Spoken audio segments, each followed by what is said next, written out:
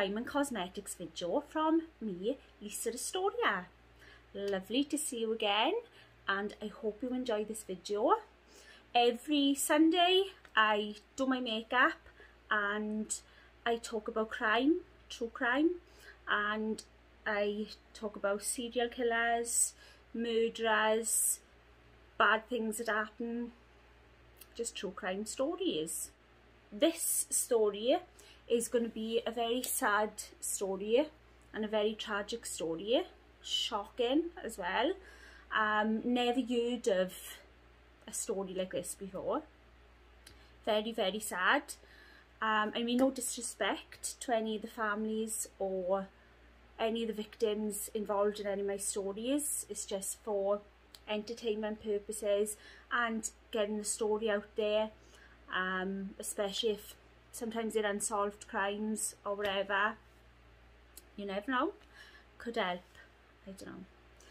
Well, anyway, I will put a disclaimer up first, because this video will contain very graphic images of crime scenes and might be dead bodies and things like that, so discretion is advised, and it might not be suitable for younger viewers.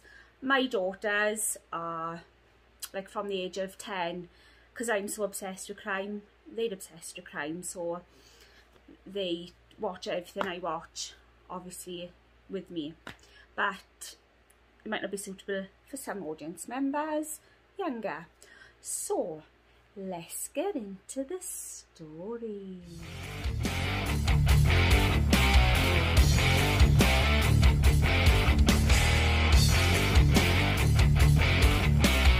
This is about a girl, 19-year-old girl named Kenneka Jenkins, and she was found, apparently, she was in a freezer. She apparently walked into this freezer and she died in the freezer. So it's a really sensitive case. There's loads of theories and people talking on YouTube and online and, you know, everywhere in the news and that there's also theories. So some say she walked into the freezer, you know, and she was drugged up and whatever, she was in her right mind.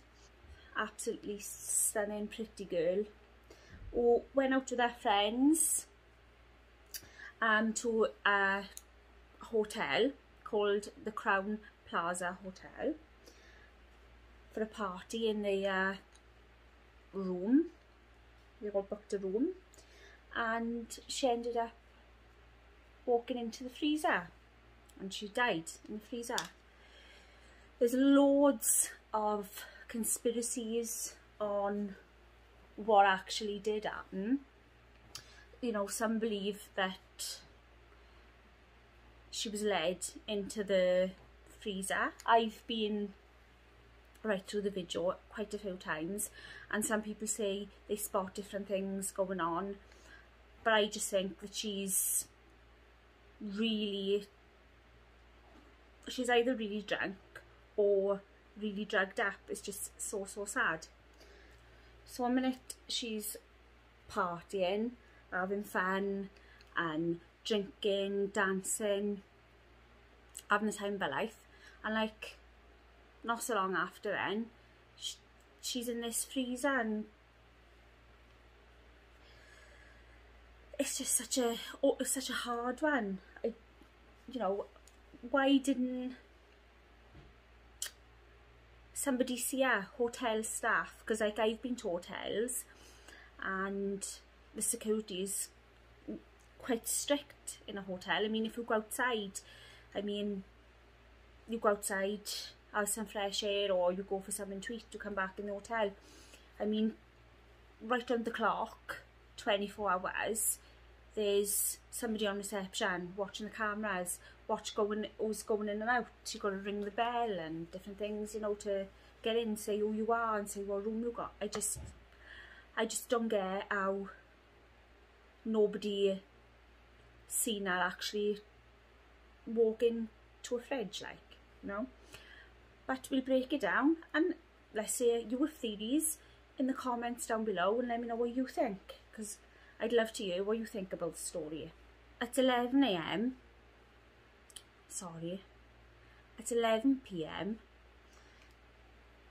Kenneka, driving her mother's car, arrived at the hotel, the Crown Plaza in Illinois, in America, and she was with 3 of her friends in the car.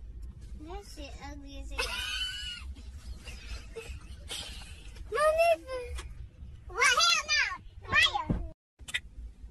And she met other friends in the hotel, and they partied for 2 hours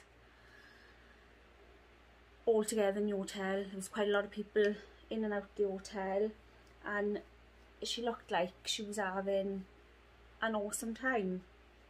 I mean, if you've look at a video of her, you can really see that she was 19-year-old at the time of her life. Things can turn so tragic. It's just absolutely shocking.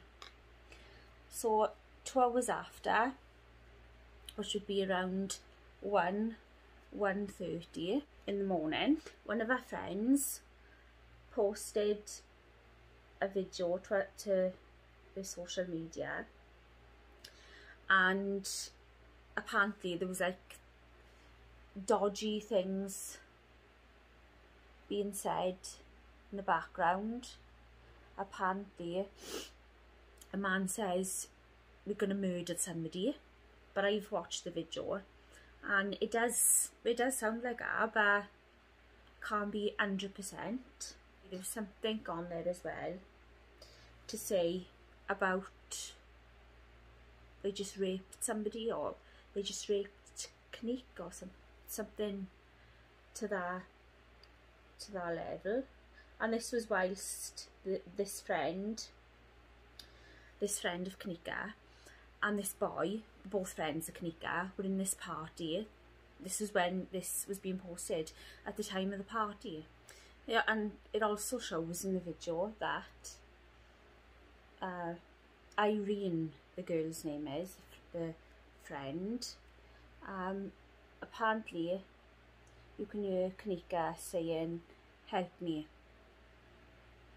So I don't know, it does sound a bit squeaky in the video, but it can be somebody who just added it onto the video, you know, trying to make something out of it.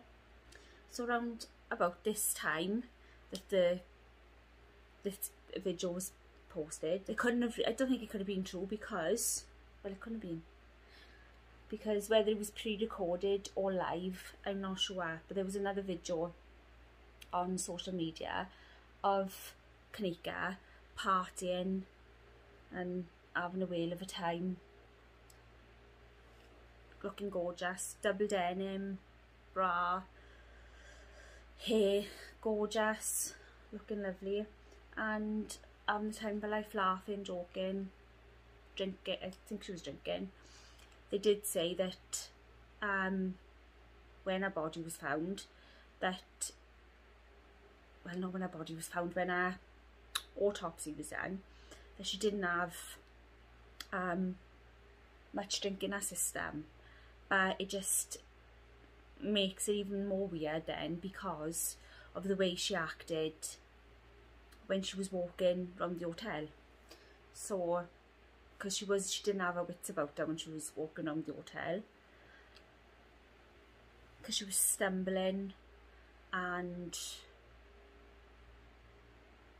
like as if she was really dizzy or high on drugs.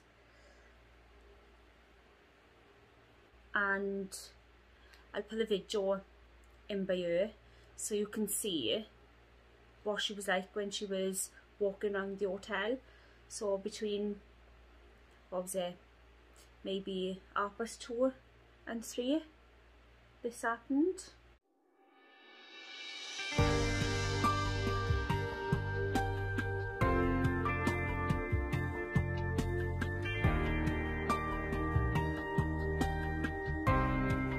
My daughter's friends brought me my truck and her cell phone, and they stated to me that they can't find my daughter.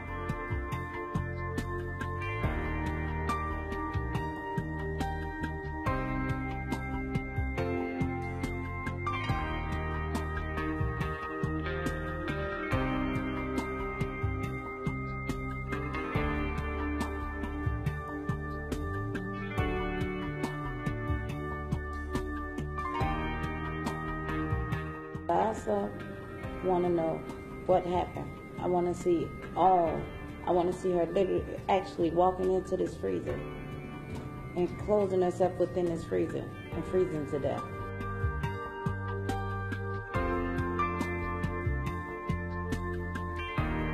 But I want to know what's on these videos. If there's some video that shows her walking into a freezer, I want to see that.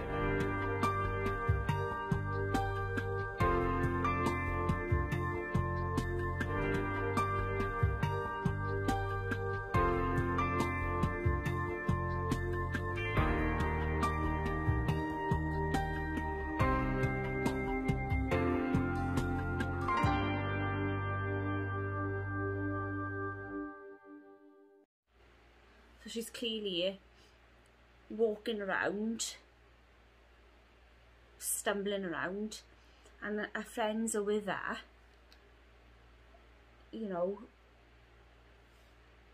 holding her. Obviously she must be drunk, or she must be on some sort of drug maybe or something.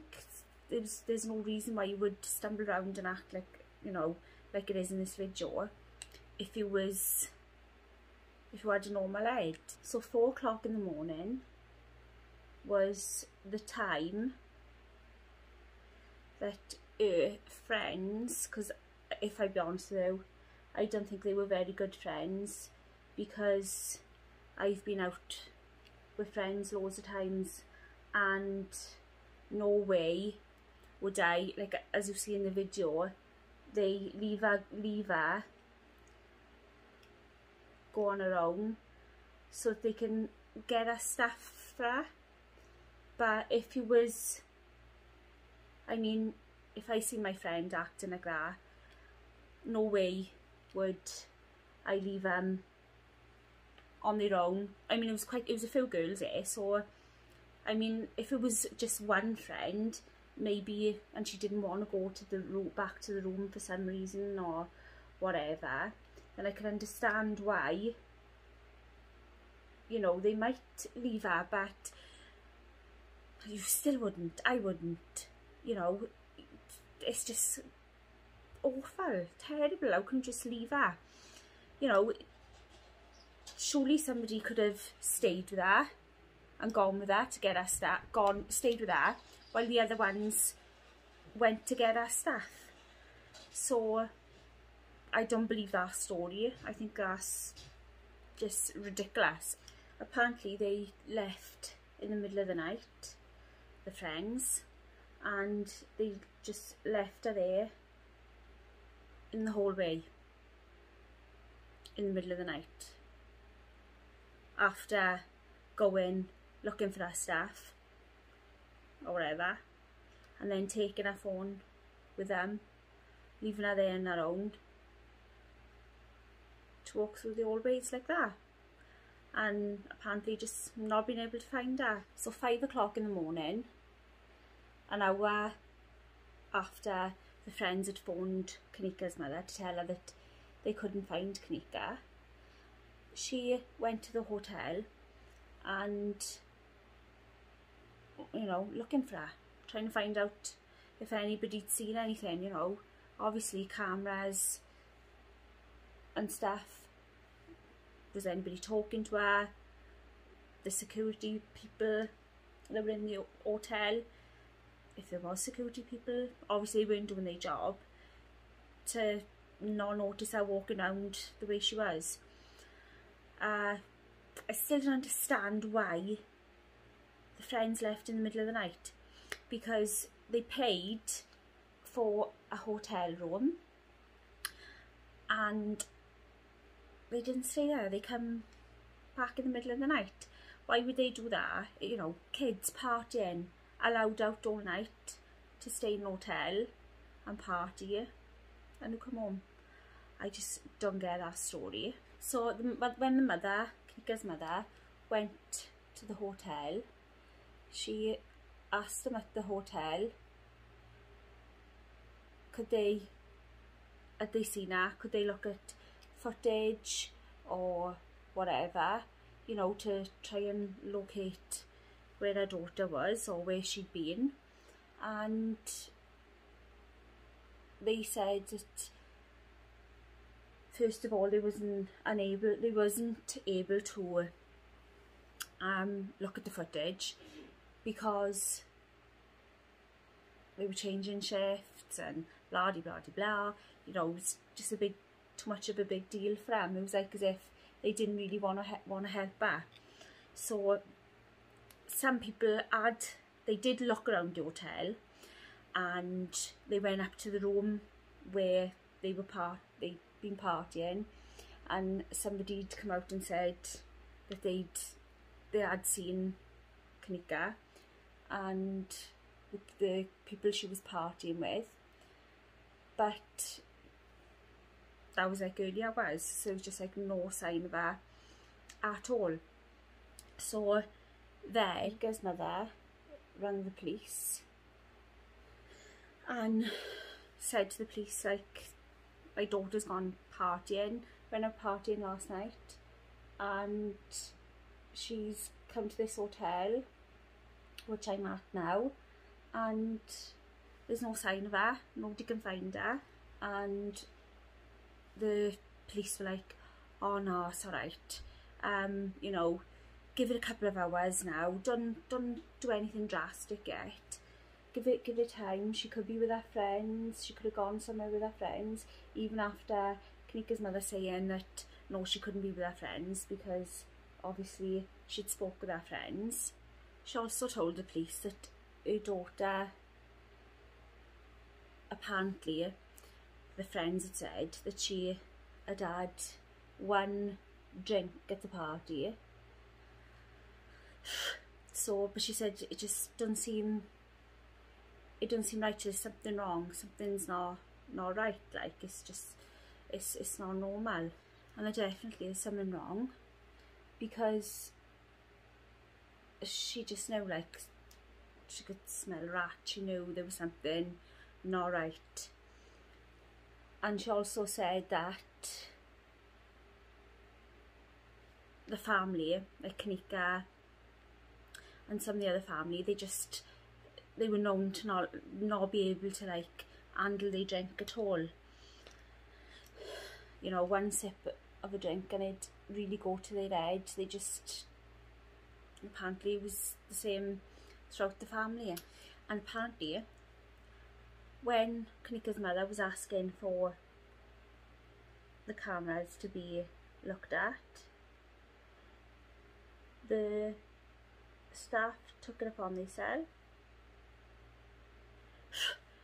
to ring the police themselves and basically say that Kenneka's mother was being a nuisance and keeping on, and you know, they just didn't need it. It wasn't good for the look on the hotel, and you know, when other people were staying there, and she was like kicking up a fuss to look at the cameras.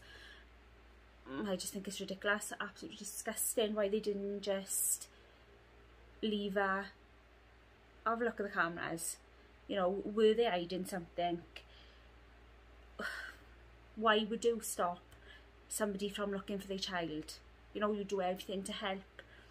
It wouldn't matter about how the hotel looks, you know, it's best to like look good and show yourself as if you are helping to, you know, try and find this girl.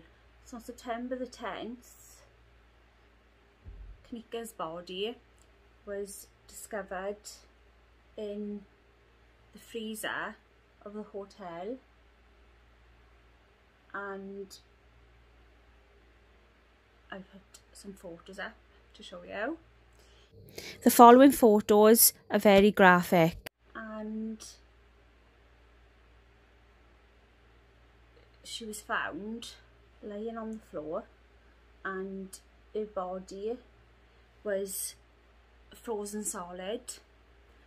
There was no trauma to the body, no injuries of like a foul play, you know, like such as being stabbed or strangled or anything like that, no bruising, nothing. The only thing, lost my brush, only thing was she died of hypothermia, and that's what the toxicology report said. Now what I don't understand is, in the crime scene pictures you clearly see Kenneka's body, but like 1 minute it's her legs on the floor, and the next picture like her leg is up, and then another picture, then her face is, you know, you can see her face, another picture, her hair's over her face. So who's messed with these pictures? Because somebody has obviously messed with them, not messed with pictures, messed with her body, for her body to be in these positions, to have the photos. Surely you take the photos as, you know, you take the crime scene photos as they seen, as the body seen, and as everything in the room or place as it is. I don't understand why there's these photos out there that her body was moved. And they also say with hypothermia your body will be freezing to the point where you'll feel boiling hot, and you might start thinking that you're sweating and start stripping off. I don't know, it's a strange thing. It was just so sad when they finally decided to actually view the footage, because they had to view it obviously because they'd found her body. I think that was the only way they allowed the footage, you know, the cameras to be looked at. Clearly she seems okay at 12 o'clock, and then at between 2 and 3 something actually really went wrong. So as you can see, her walking through the as the friends left her, and she's walking through the hotel, or should I say stumbling through the hotel.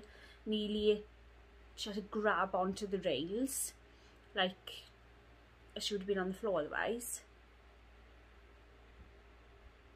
You know, you look at this footage and think, oh, you know, what was going through the mother's head? I mean, it must have been, oh, I just don't bear to believe.